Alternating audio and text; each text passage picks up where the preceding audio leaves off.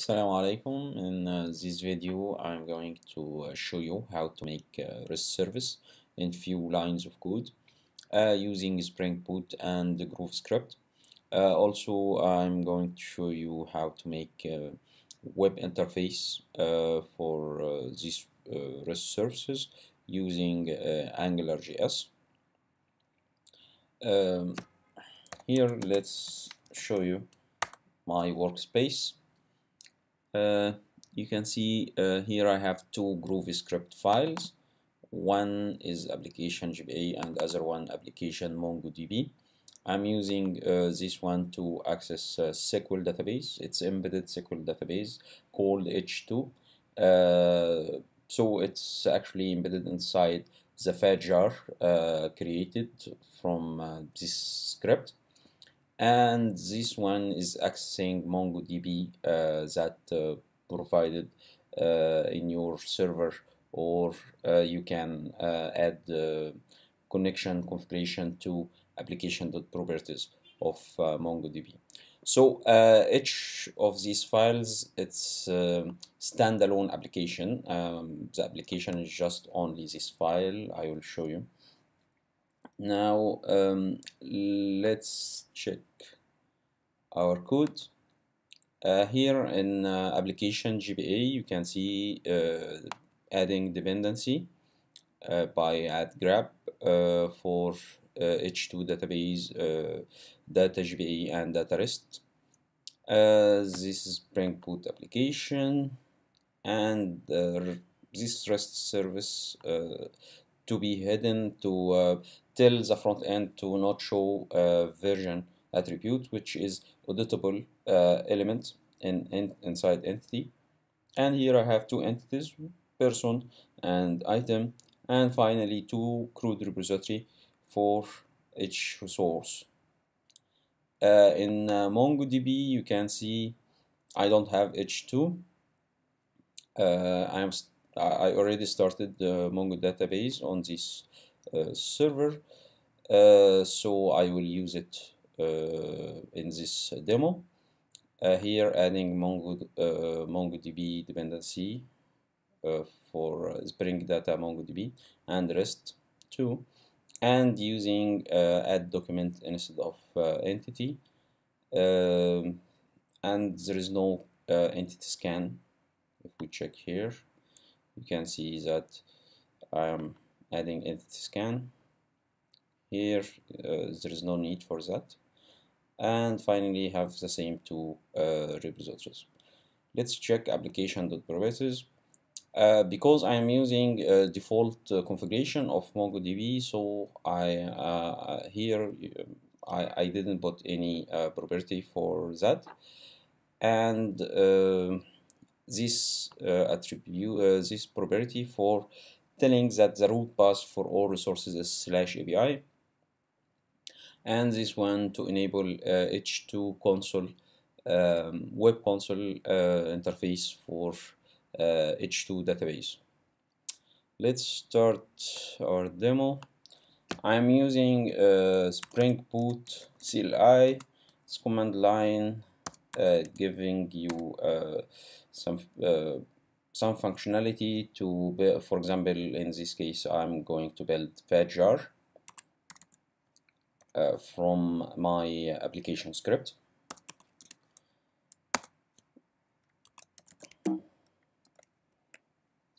So here, okay. Now I have my fat jar.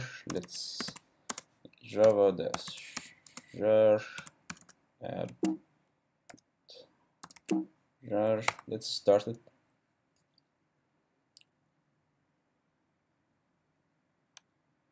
Okay. Once started, let's try to access person resources. Here it's new, it's empty, there is no persons. And now I will show you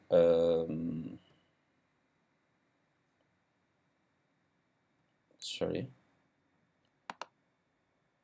I will show you my web interface.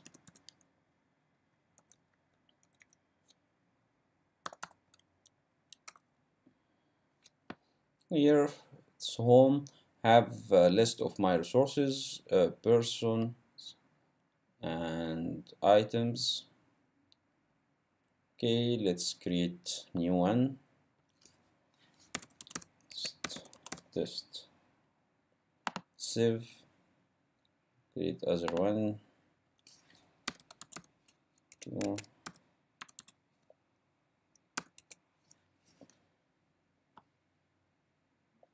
and have search here. Okay, if you click on one of these sources, you can see it's showing value, and you can update it normally, and here you can delete this resource. Let me show you the H2 console. Here, okay, this is the H2 console for you can use it to access your data from embedded database H2 like this.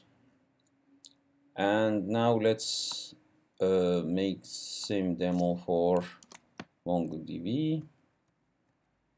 So we are going to create a jar from MongoDB script,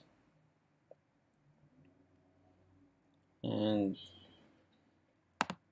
can go home. Okay, it's not started yet. Oh, sorry. Have to start the application actually.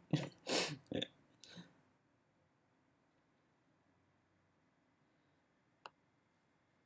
Okay. Okay.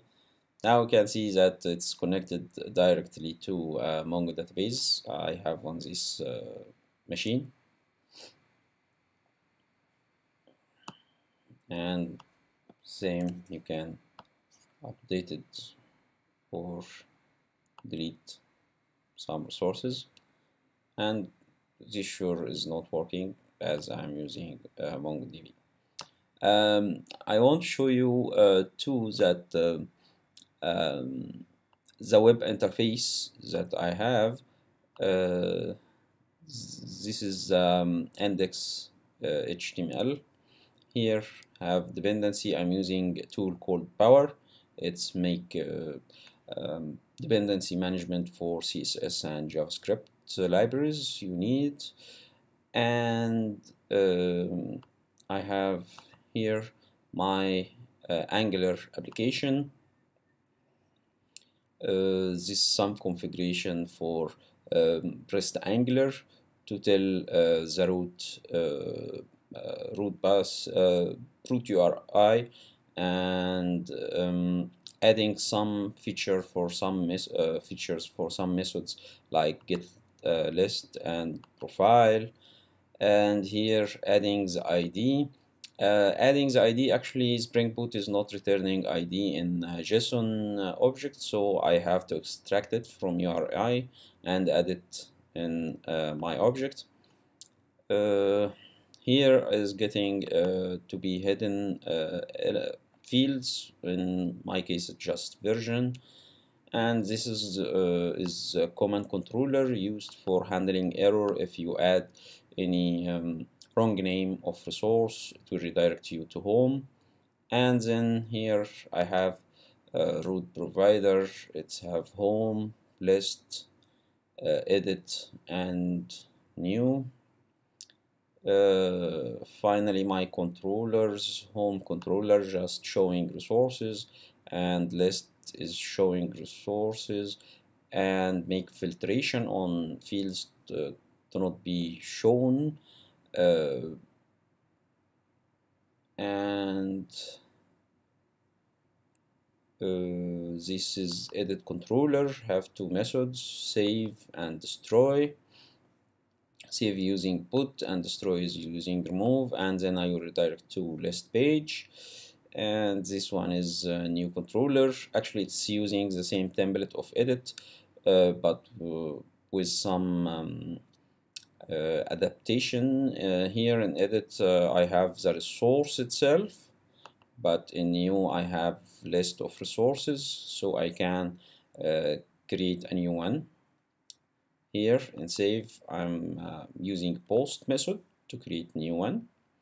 And finally, this is filtered to convert from field name to title style. Here is my templates. This is for details, which used in edit and new. And this one is list.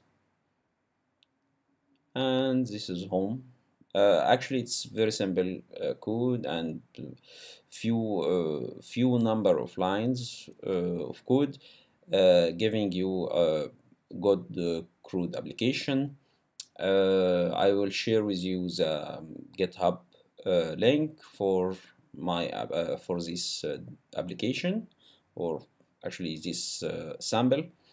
And I hope to get feedback from you, and please send me your questions. Thank you and bye.